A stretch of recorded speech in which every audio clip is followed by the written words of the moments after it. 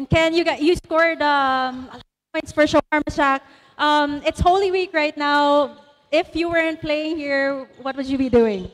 I'm just trying to get in shape, and then I'm just trying to help my teams. Hopefully, thank God we get the first win. So hopefully we continue to the next game.